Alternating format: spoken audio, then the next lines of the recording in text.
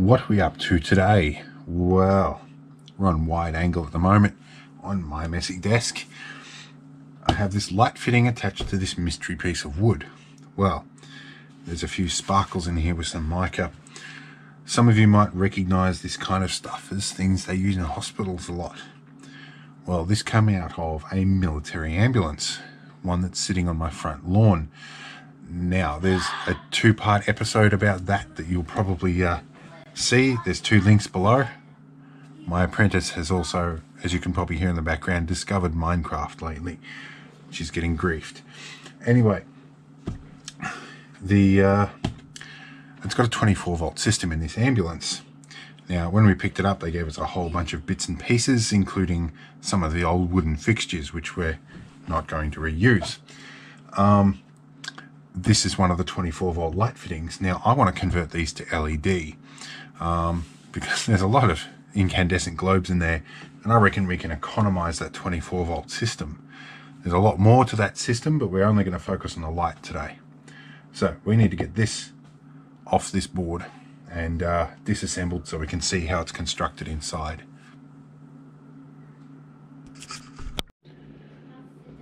All right, let's get into this with a screwdriver and remove these three screws first to remove the lens, because I hypothesize that it is screwed down from within the holder. All right, there is pretty much what we expected. There's also a loose terminal screw because these have two bulb holders in them. And here's our fixing screws, which have corroded a little bit. There is two of these light fittings out of 6 in the roof actually have the second globes fitted to them of a much lower wattage, and they use them for low power lights. So or energy saving, I guess. And there's a bug shell or skin in here somewhere. It is difficult doing these videos whilst my apprentice is still awake. We may fix that shortly. Alright, that has come off. Let's move everything around. Okay, now we're looking at the foot of this. I have engaged my apprentice audio mitigation device, aka the door. I shut it, and we can still hear it. So you're going to have to deal with the giggles of my apprentice. Now, this is some kind of shell in here. I'm not sure what it is, but it's getting put in the bin.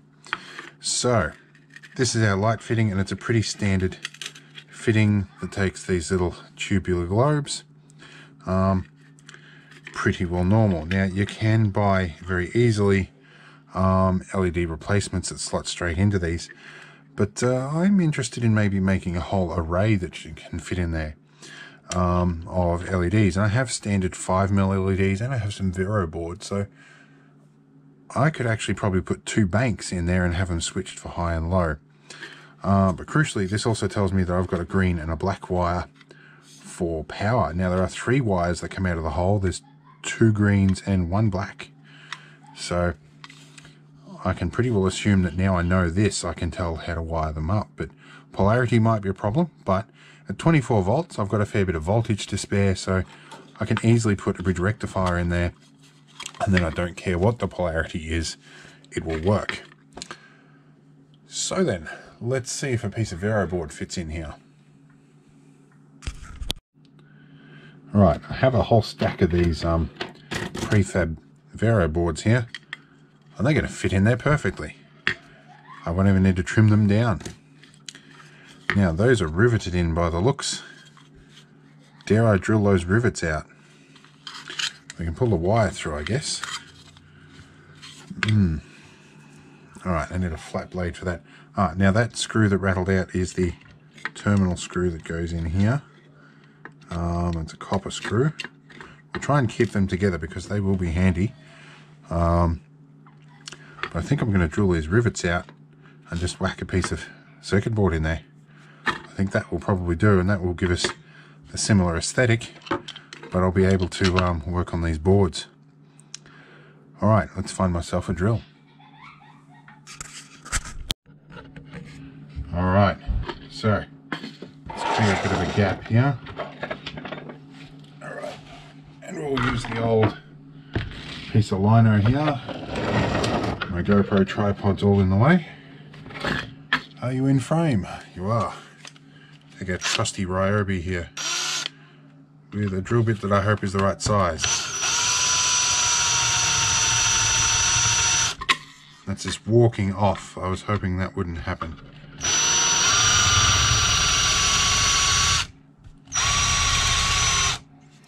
And the vibrations are dragging the camera off.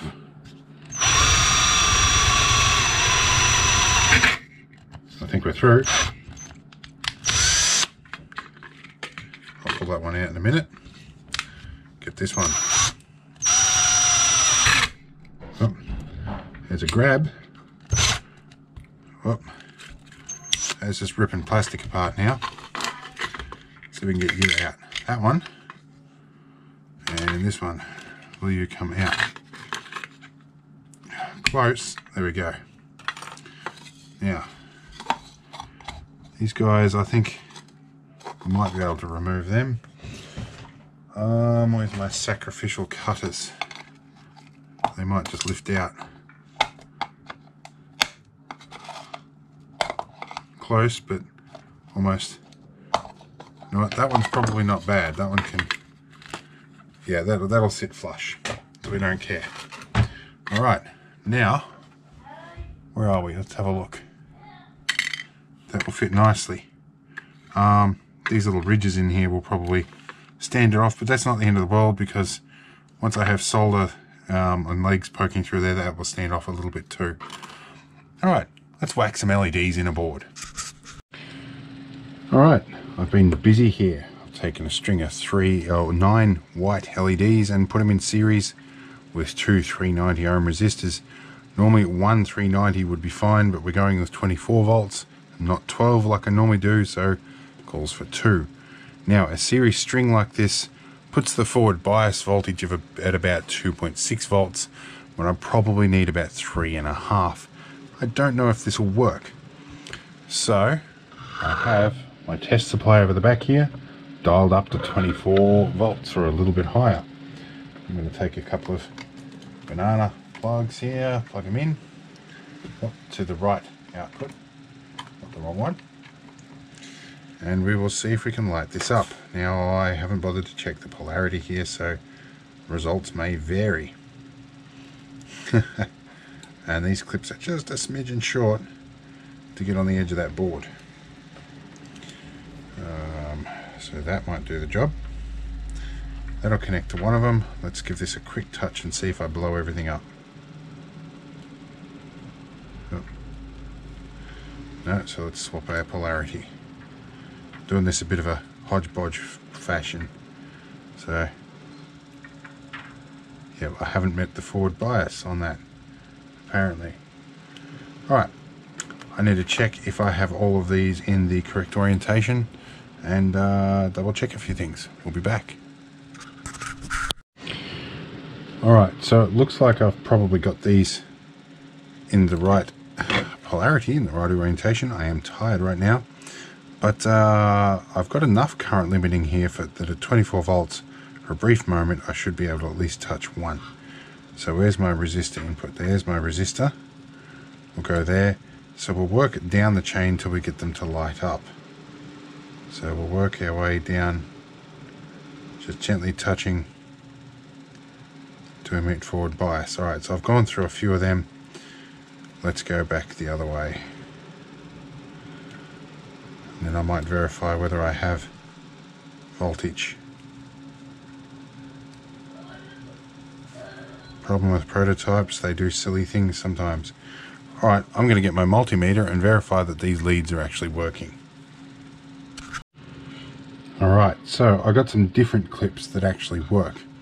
So we're going to touch these carefully and just go down until we get below our forward bias. So, got 2, 3, 4, 5, 6, 7, 8, 9. So about 7.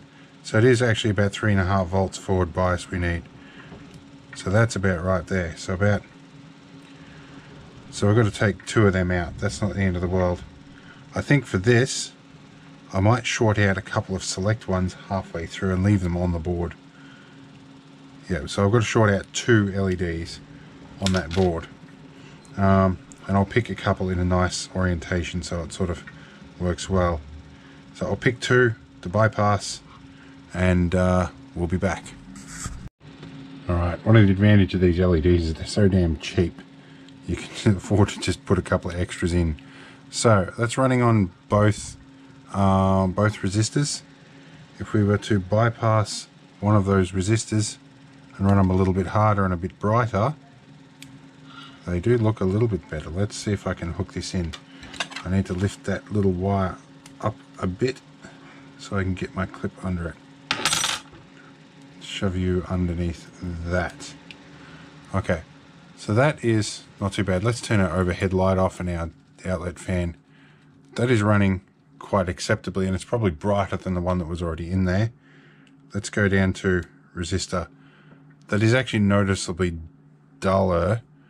I think I'm going to try it on 390 actually, and just run them a little harder. I've got so many of these things, I don't mind burning a few out if they run. So yeah, I think we'll run them 24 volts with a 390.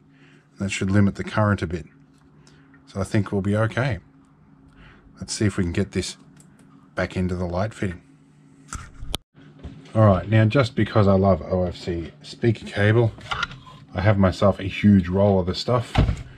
I'm going to use a heap of that, or a small piece of, if I can find the right tool for the task. I'd say about that is going to be suitable for what we're doing. You know, let's give it a little bit more just because we can. Right, do all of this and do this guy and this guy. Then we'll decide what wire we're going to use for negative. I like to use the trace marked wire, or the stripy wire.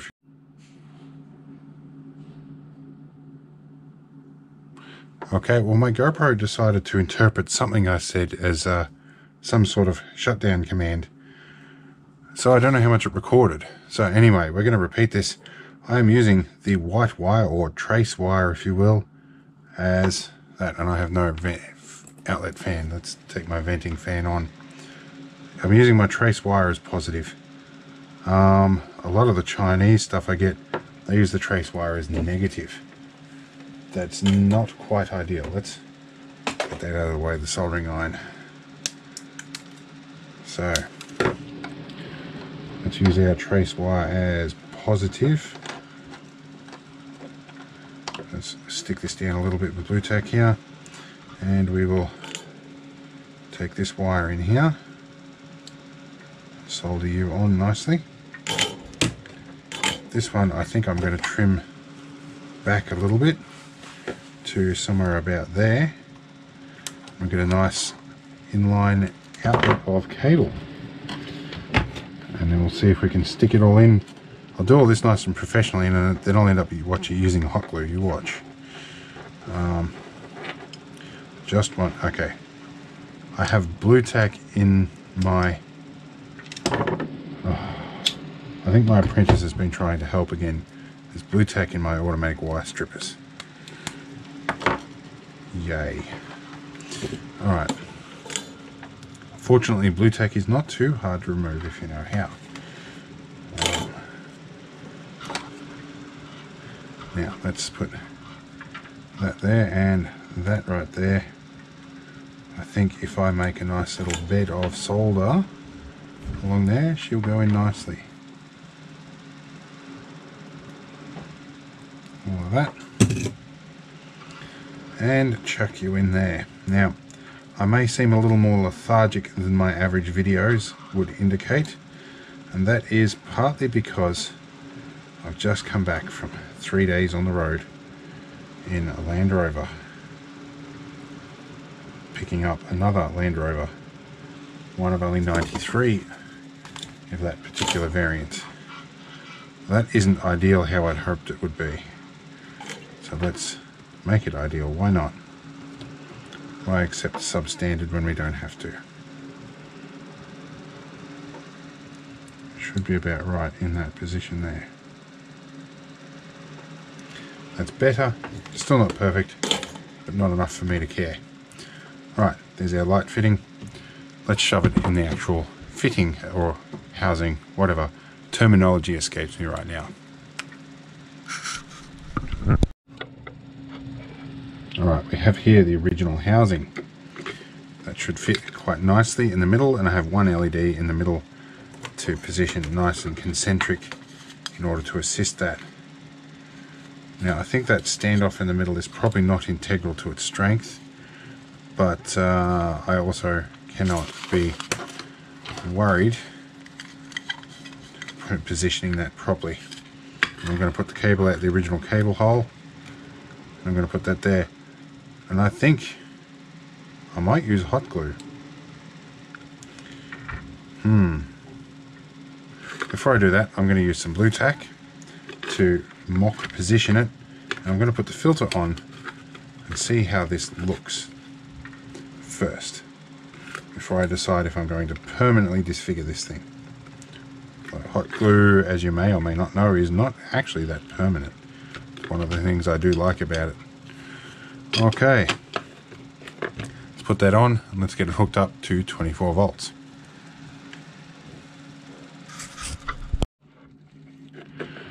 Alright, so here's our mock fitting. Let's turn on 24 volts. That looks very nice and diffused. It's still slightly brighter than the original. I think that would work very well, actually. You know what, I'm going to turn off all the light sources in this room and see how well it actually does light it up. We'll be back in a moment. Alright, this can be tricky to do with cameras and their exposures, but we still have a fairly good exposure level with the light on. Let's turn it off and compare. It seems the GoPro in 4K can't really keep up. You can probably see a blurry picture there, but it does work relatively well. I can see most of what I'm doing. And that, we can use that for minimum running lights. That is a perfectly acceptable level of light, and it's actually about on par with one of these other globes. Let's turn our overhead light back on. Right, let's see what the wattage is on this. If I can, it's a made in Germany, and it is 24 volt 5 watt globe. So for 5 watts of incandescent light, I've probably got pretty much the same amount of light here, or something very similar even with these. I know the mathematicians there are going to probably argue this, but functionally the amount of light is good. Now this is why I wanted to keep this filter, this made in Australia marking on here. These are Hella made in Australia. It's a vehicle that was made in Australia from Jaguar Rover Australia for the Australian military. You just don't see that stuff anymore. So I think I'm going to pour some hot glue in there, and I can resurrect that fitting if I need to, and we might try it out.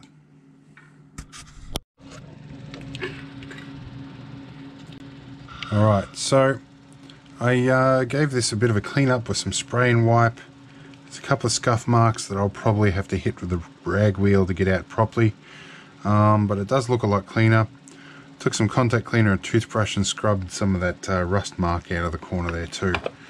The screws don't look great right at the moment, but we will find some better screws for this in the future. But and I'll get some spray and wipe onto the base. We also used the infamous hot glue to stick the assembly in on the inside. I will probably buy commercial globe replacements for the rest of those fittings, because I don't think I want to do this for all of them. And actually I am not happy with the finish on that. I think I'm going to get some spray and wipe out to the outer ring of this and clean that up properly, and then we'll light it up and see how it looks from there. Alright, it's time to hook these guys up. We don't need outlet fan anymore, or extraction fan. We need our positive to our traced wire. and negative to the other wire. Now, let's give this 24 volts. Let's switch you on.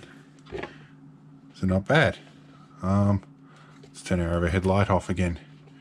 So that it sort of diffuses in a funny pattern where you kind of expected that, but it's still, the further away you get, the more diffused it is, and from about 2 meters, which is where it will be going, that will be nice. The next thing we want to do is work out how much current this is pulling. Now, I have an analog meter on my power supply, but I think a digital multimeter might give us a more accurate expression of that. So let's get the multimeter out. All right, we have our multimeter here, and we've selected the 10 amp range. And this doesn't even register. So this will be interesting. So I think we need to select, let's try 200 milliamp range. So if I'm reading this right, that's 5.9 milliamps. Let's go 20 milliamp range. Yep, 5.9 milliamps. Let's do a quick, yeah, 6 milliamps. There you go. Let's do a quick bit of maths. All right, I've got a calculator up off screen here for a minute. Let's take my deep cycle batteries that I use, which are about 130 amp hours. Let's go 135 amp hours. Now, that is 135 amp hours. Now we need to divide that by milliamps. So divide that by milliamps. Now, 1 milliamp. Yeah, so it's 1,000 milliamps to an amp. So that should be 0.005. No, 005. We'll make it 50 milliamps. No, 0.5. Okay. That's crazy. So that would run off 135 amp hour deep cycle for 270,000 hours. That is crazy. Even my phone thinks that that's crazy. I'm not even filming on it. So for this bit, we're going to switch back to our 10 amp setting, and we're going to try and run this 5 watt globe through the same circuit. Provided, yes, that's correct. So let's go 10 amp because we will need that. This will certainly register. So now we are running 220 milliamps. So 220 milliamps. So if we go 135 amp hour and we divide that by 220 milliamps, which is 0.220, we get 613 hours out of that same thing. But 270,000 hours versus 613. That's a crazy different amount of power. So let's do it a different way. Let's do 220 milliamps divided by 6. So we are using 36 times less power for this. I certainly think that will be much better economy on the limited battery supply that we will have. Cool. I'm going to see what commercial LEDs are available at super cheap as well and put them in these fittings. But that's about it for this video. This was just a quickie little channel filler because some of you keep asking for these short little interesting videos. And I am the master for making videos that are a bit too long. So let's carry on. And if you want to know about the Land Rover that this came from, or the Land Rover ambulance, you can see the 2 links in the video below. Have fun. Hope you enjoyed the video. See you all in the next one.